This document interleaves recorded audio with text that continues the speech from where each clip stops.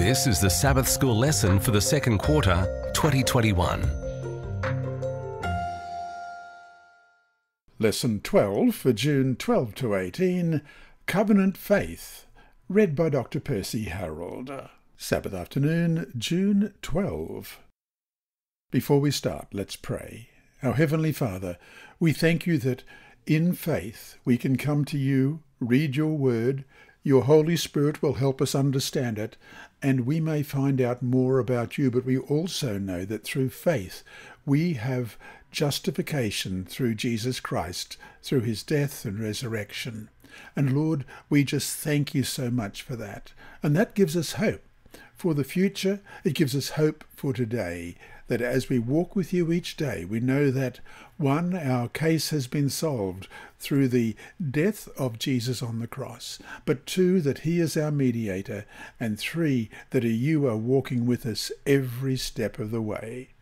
Wherever we're listening today, whether it be in Portugal, whether it be in Rome, whether it be in Tokyo, whether it be in Auckland, whether it be in Santiago, we pray that your Holy Spirit will guide us and bless us. We pray in Jesus' dear name. Amen. Our memory text this week is Galatians chapter 3 and verse 11. But that no man is justified by the law in the sight of God, it is evident. For the just shall live by faith. Let's read that again, Galatians chapter 3 and verse 11. But that no man is justified by the law in the sight of God, it is evident. For the just shall live by faith. About 7 centuries before Christ, the poet Homer wrote the Odyssey, the story of Odysseus, the great warrior who, after sacking the city of Troy in the Trojan War, began a 10-year voyage to try to return to his native Ithaca. The voyage took so long because he faced shipwrecks, mutinies, storms, monsters, and other obstacles that kept him from reaching his goal. Finally, after deciding that Odysseus had suffered enough, the gods agreed to allow the weary warrior to return to his home and family. His trials were, they agreed, enough atonement for his mistakes. In one sense, we are like Odysseus on a long journey home. The crucial difference, however, is that, unlike Odysseus, we can never suffer enough to earn our way back. The distance between heaven and earth is too great for us to atone for our mistakes. If we get home, it will have to be only by the grace of God. And here are the questions that will be answered in the week at a glance. Why must salvation be a gift? Why could only someone equal with God ransom our souls? What makes Abraham such a good representative of faith? What does it mean that righteousness is imputed or credited to us? How can we make the promises and hope found in the cross our own?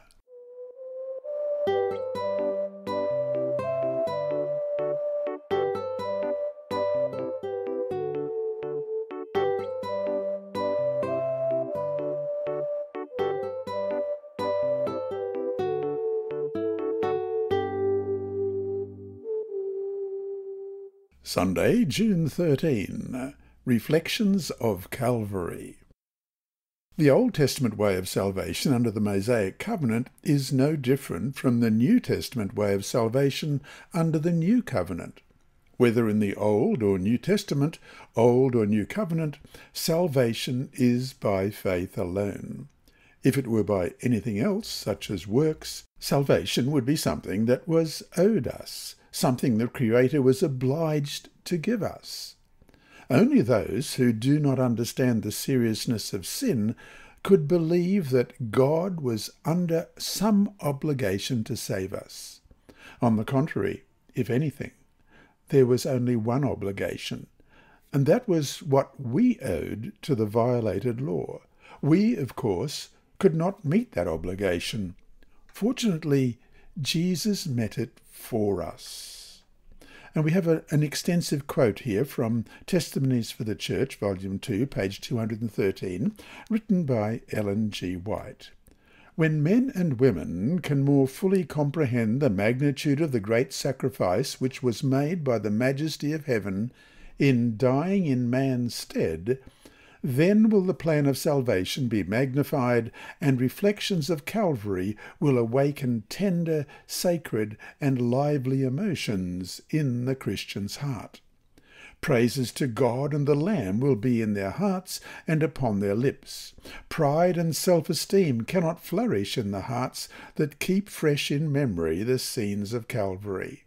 All the riches of the world are not of sufficient value to redeem one perishing soul. Who can measure the love Christ felt for a lost world as he hung upon the cross, suffering for the sins of guilty men? This love was immeasurable, infinite. Christ has shown that his love was stronger than death. He was accomplishing man's salvation, and although he had the most fearful conflict with the powers of darkness, yet amid it all, his love grew stronger and stronger. He endured the hiding of his Father's countenance until he was led to exclaim in the bitterness of his soul, my God, why hast thou forsaken me?" His arm brought salvation. The price was paid to purchase the redemption of man when, in the last soul struggle, the blessed words were uttered which seemed to resound through creation. It is finished. The scenes of Calvary call for the deepest emotion. Upon this subject you will be excusable if you manifest enthusiasm. That Christ, so excellent, so innocent, should suffer such a painful death, bearing the weight of the sins of the world, our thoughts and imaginations can never fully comprehend. The length, the breadth, the height, the depth of such amazing love we cannot fathom. The contemplation of the matchless depths of a Saviour's love should fill the mind, touch and melt the soul, refine and elevate the affections, and completely transform the whole character. And so to finish the day, pray over what Ellen G. White wrote here. Keeping these lines in mind, read Galatians 6:14, and then ask yourself, in what ways can I glory in the cross of Christ? Galatians chapter 6 and verse 14. But God forbid that I should boast except in the cross of our Lord Jesus Christ, by whom the world has been crucified to me, and I to the world.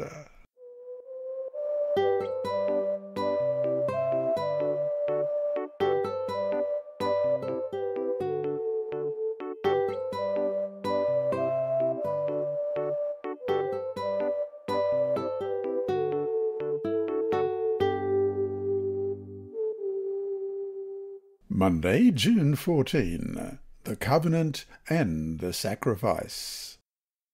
Our text for today is 1 Peter chapter 1, verses 18 and 19. You know that you were ransomed from the futile ways inherited from your fathers, not with perishable things such as silver or gold, but with the precious blood of Christ, like that of a lamb without blemish or spot. What does Peter mean here when he says that we are ransomed? You know that you were ransomed from the futile ways inherited from your fathers, not with perishable things such as silver or gold, but with the precious blood of Christ, like that of a lamb without blemish or spot. When Peter speaks about Christ's atoning death on the cross, the ransom or price idea to which he refers brings to mind the ancient practice of a slave's being freed from bondage after a price had been paid, often by a relative.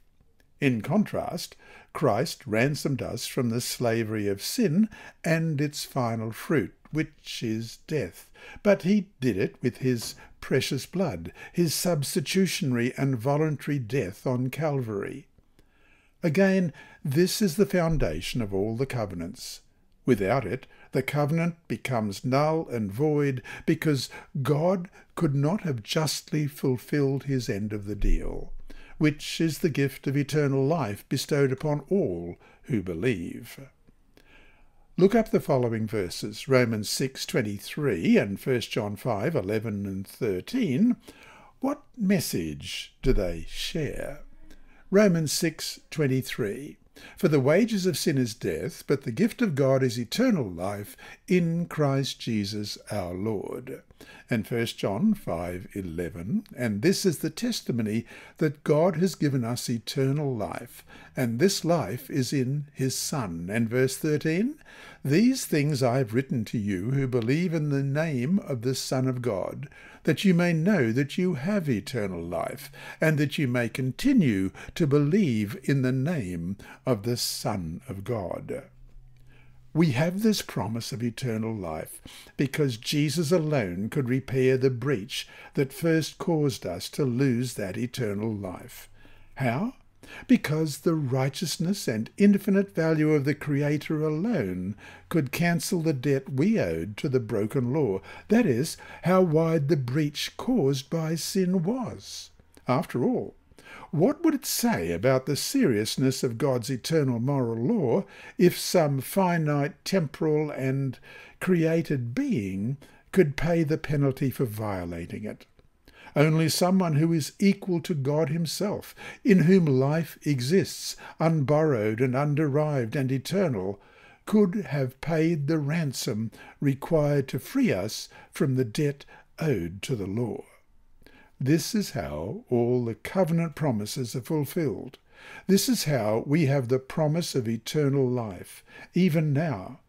This is how we have been ransomed from sin and death. So to finish today, imagine that in an art museum, someone's child throws a balloon filled with ink at a Rembrandt painting and ruins it completely. The painting is worth millions. The parents could not come close to paying the debt owed, even if they sold everything they owned. In what sense does this image help us understand just how serious a breach sin has caused, how helpless we are to fix it, and why only the Lord himself could pay the debt?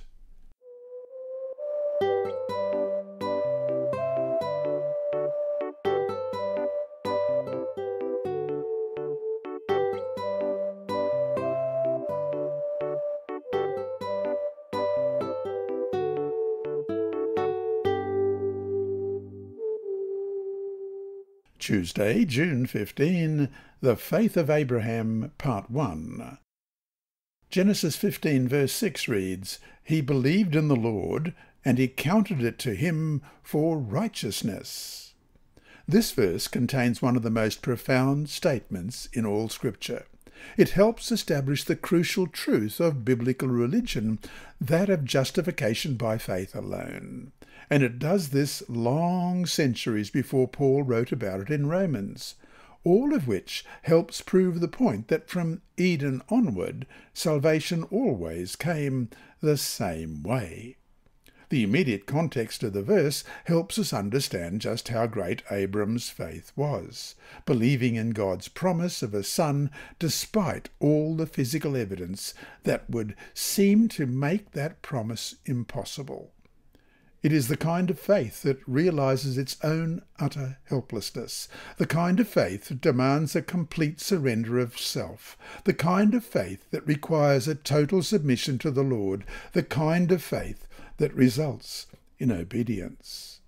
This was the faith of Abram, and it was counted to him as righteousness. Why does the Bible say that it was counted to him or credited to him as righteousness? Was Abram himself righteous in the sense of God's righteousness? What did he do, not long after God declared him righteous, that helps us understand why this righteousness was credited to him, as opposed to what he himself actually was? However much Abram's life was a life of faith and obedience, it was not a life of perfect faith and perfect obedience. At times, he displayed weakness in both areas. Does that sound like anyone you know? All of which leads to the crucial point, and that is The righteousness that saves us is a righteousness that is credited to us, a righteousness that is, to use a fancy theological term, imputed to us. This means that we are declared righteous in the sight of God, despite our faults. It means that the God of heaven views us as righteous even if we are not. This is how he saw Abram, and this is how he will see all who come to him in the faith of Abraham. As we read in Romans 4:16, therefore, it is of faith that it might be according to grace, so that the promise might be sure to all the seed, not only to those who are of the law, but also to those who are of the faith of Abraham, who is the father of us all. And so to finish the day, read Romans 4:1-7, look at the context in which Paul uses Genesis 15 verse 6. Pray over these verses and write out in your own words what you believe they are saying to you. Romans 4 and beginning at verse 1. What then shall we say that Abraham, our father, has found according to the flesh? For if Abraham was justified by works, he has something to boast about, but not before God. For what does the Scripture say? Abraham believed God, and it was accounted to him for righteousness. Now, to him who works, the wages are not counted as grace, but as debt. But to him who does not work, but believes on him who justifies the ungodly, his faith is accounted for righteousness. Just as David also describes the blessedness of the man to whom God imputes righteousness apart from works. Blessed are those whose lawless deeds are forgiven and whose sins are covered. And Genesis 15 and verse 6. And he believed in the Lord, and he accounted it to him for righteousness.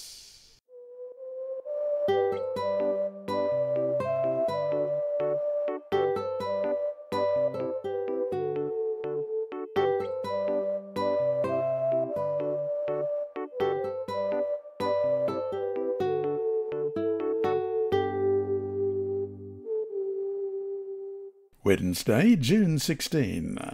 The Faith of Abraham, Part 2. Looking again at Genesis 15:6, we can see that various translations have rendered the term as counted, the Hebrew word chasab, or reckoned or credited or accounted. In the New King James it reads, and he believed in the Lord, and he accounted it to him for righteousness. The same term is employed in other texts in the books of Moses. A person or a thing is reckoned or regarded as something that person or thing is not. For instance, in Genesis 31 verse 15, Rachel and Leah affirm that their father reckons, regards or counts them as strangers, although they are his daughters.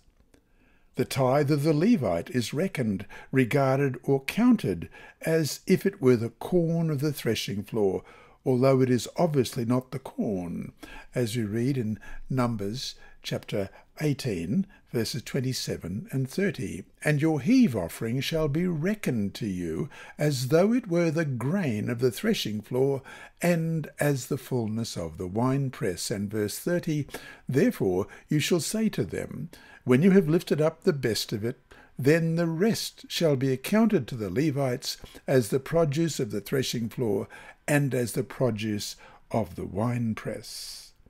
How is the idea of reckoning expressed in the context of sacrifices?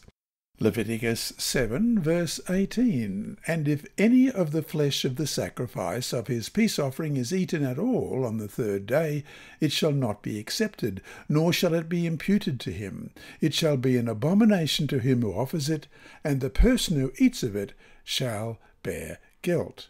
And Leviticus chapter 17 verses 1-4. And the Lord spoke to Moses, saying, speak to Aaron, to his sons, and to all the children of Israel, and say to them, this is the thing which the Lord has commanded, saying, whatever man of the house of Israel who kills an ox or lamb or goat in the camp, or who kills it outside the camp and does not bring it to the door of the tabernacle of meeting to offer an offering to the Lord before the tabernacle of the Lord, the guilt of bloodshed shall be imputed to that man. He has shed blood, and that man shall be cut off from among his people. The King James Version uses the word imputed to translate shashab. If a particular sacrifice, peace offering, is not eaten by the third day, its value is lost, and it shall not be reckoned, as we read in Leviticus 7, verse 18.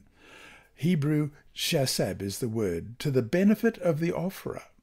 Leviticus 7:18 speaks of a situation in which a sacrifice is reckoned to the benefit of the sinner, who then stands before God in righteousness.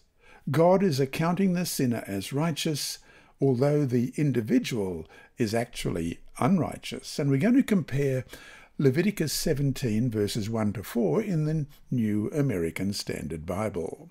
Then the Lord spoke to Moses, saying, "Speak to Aaron and to his sons and to all the sons of Israel, and say to them, This is what the Lord has commanded, saying, Anyone from the house of Israel who slaughters an ox, a lamb, or a goat in the camp, or slaughters it outside the camp, and has not brought it to the doorway of the tent of meeting to present it as an offering to the Lord in front of the tabernacle of the Lord, bloodshed is to be counted against that person. He has shed blood, and that person shall be cut off from among his people."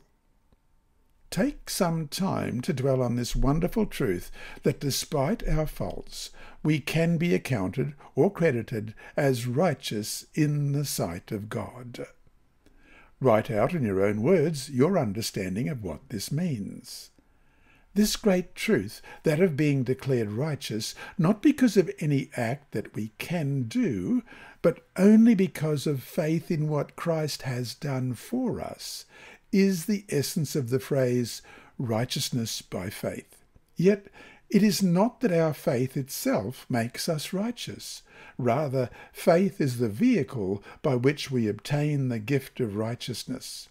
This, in essence, is the beauty, the mystery, and the glory of Christianity. All that we believe as Christians, as followers of Christ, finds an important root in this wonderful concept. Through faith, we are accounted righteous in the sight of God. All else that follows, obedience, sanctification, holiness, character development, love, stems from this crucial truth.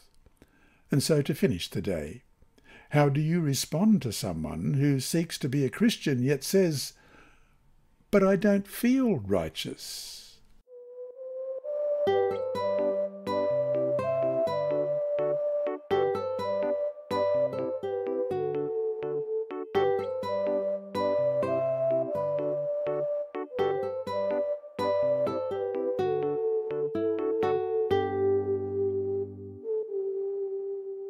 Thursday, June 17.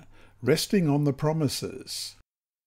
There is a story told about the famous Cardinal Bellarmine, the great Catholic apologist who all his life fought the message of justification by imputed righteousness alone. As he lay dying, he was brought the crucifixes and the merits of the saints to help give him assurance before death. But Bellarmine said, "Take it away. I think it's safer to trust in the merits of Christ." As they near the end of their lives, many people look back and see how vain, how futile, how useless their deeds and their works are for earning salvation with a holy God, and thus how much they need the righteousness of Christ. Yet the good news is that we don't have to wait for the approach of death to have security in the Lord. The whole covenant is based on the secure promises of God now, promises for us now, promises that can make our lives better now.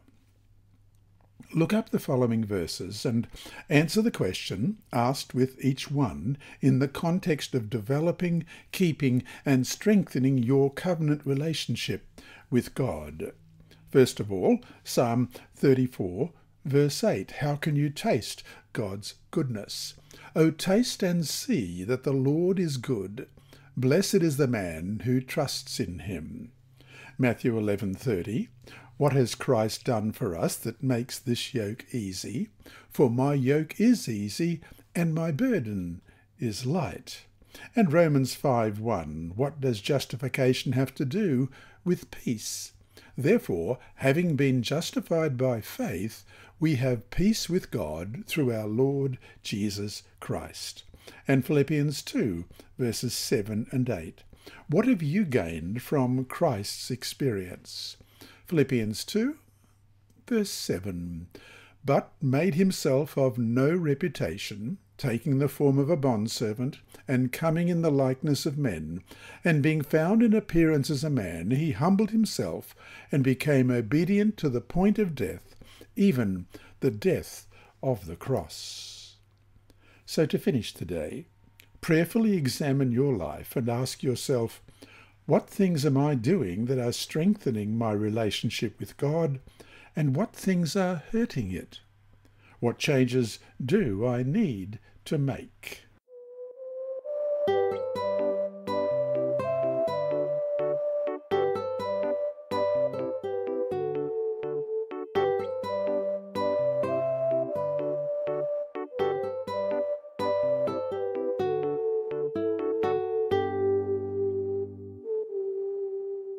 Friday, June 18. From page 367 of Book 1 of Selected Messages, we read, "The only way in which he, the sinner, can attain to righteousness is through faith. By faith he can bring to God the merits of Christ, and the Lord places the obedience of his Son to the sinner's account. Christ's righteousness is accepted in place of man's failure, and God receives, pardons, justifies the repentant, believing soul, treating him as though he were righteous, and loves him as he loves his Son. This is how faith is accounted righteousness, and the pardoned soul goes on from grace to grace, from light to greater light." End of quote. And from Book 3, page 191, "When through repentance and faith we accept Christ as our Saviour, the Lord pardons our sins and remits the penalty prescribed for the transgression of the law. The sinner then stands before God as a just person. He is taken into favour with heaven, and through the Spirit has fellowship with the Father and the Son. Then there is yet another work to be accomplished, and this is of a progressive nature. The soul is to be sanctified through the truth, and this also is accomplished through faith. For it is only by the grace of Christ, which we receive through faith, that the character can be transformed." And that brings us to our 3 discussion questions for this week. 1. What distinction is made between a living and a dead faith? The answer is found in James 2, verses 17 and 18. "Thus also faith by itself, if it does not have works, is dead. But someone will say, 'You have faith and I have works. Show me your faith without your works, and I will show you my faith by my works.'" How does Paul describe a living faith? Romans 16:26, "But now made manifest, and by the prophetic scriptures made known to all nations, according to the commandment of the everlasting God, for obedience to the faith." What is the key word that helps reveal what faith entails? 2. How do you respond to the argument, which comes with a certain logical consistency, that if we are saved only by accredited righteousness, not a righteousness that exists within us, then it does not matter what we do or how we act? 3. In Book 3, page 199 of Selected Messages, we read, "Our acceptance with God is sure only through his beloved Son, and good works are but the result of the working of his sin-pardoning love. They are no credit to us, and we have nothing accorded to us for our good works by which we may claim a part in the salvation of our souls. He, the believer, cannot present his good works as a plea for the salvation of his soul." End of quote. Keeping this statement by Ellen White in mind, Why, then, are good works such a crucial part of the Christian experience? And to summarize this week's lesson, Old Covenant, New Covenant, Jesus paid the debt owed to the law so that we can stand righteous in the sight of God.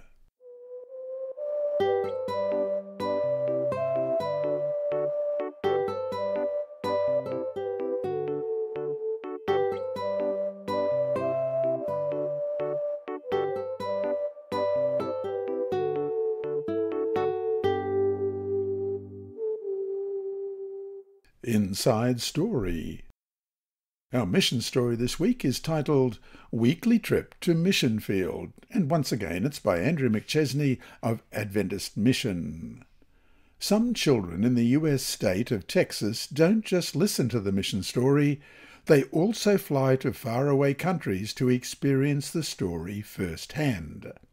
On Sabbaths, the children check in at missionary airlines when they arrive for Sabbath School at the Grandview Seventh-day Adventist Church. Each child presents a passport marked Grandview Sabbath School Passport at the airline's check-in desk to receive a visa for the destination country. On one Sabbath, a visitor from Adventist Mission had prepared a mission story from China, so the airline representative, primary teacher Luli Wickland, stuck a home-printed sticker of the Chinese flag onto each passport. Each child also can receive up to 3 stars in the passport for showing up on time, for bringing a Bible, and for inviting a friend. The first 10 children who arrive on time are issued first-class boarding passes, which allows them to choose their seats in an airplane in the next room. Late arrivals receive economy boarding passes with assigned seating. The children also have frequent flyer cards with memory verses on the back. The plane, constructed by church members, consists of a metal and wooden frame covered with white canvas. Oval windows line the sides of the fuselage. Once the children are seated, Luli plays a recorded message. "Thank you for choosing Missionary Airlines, where a new adventure awaits you every Sabbath," says the male voice of the plane's captain. "Please remain in your seats as one of your attendants has prayer before our flight departs." After the announcement one Sabbath, Luli asked the 11 children on board for their prayer requests. A boy pointed to a gaping hole at the back of the plane and exclaimed, "Let's pray that we're not sucked out of this plane during the flight." After the other children laughed, the boy added seriously, "Please pray for my dog. She isn't feeling well." Then the plane took off for China. Upon landing, the children exited the plane and sat in nearby chairs to listen to the mission story from China. Afterward, they flew back to Texas. During the return flight, the teacher asked quiz questions about the missionary story. Luli, who developed Missionary Airlines at the suggestion of her 11-year-old son more than a decade ago, said she has found it useful to develop a Sabbath School theme each quarter and to make mission stories part of that theme. Previous themes have included a submarine, a cave, and a rocket that took children around the world. Luli says the trips personalize the mission stories. Children see that these are normal people who go to these places, she said. Normal people used by God. This lesson was read by Dr. Percy Harold for Christian Services for the Blind. It's supported by the Sabbath School Department and Hope Channel Australia and is rebroadcast by Christian Record Services and through podcasts at It Is Written in the United States, Hope Channel Germany, and through Apple iTunes and SoundCloud.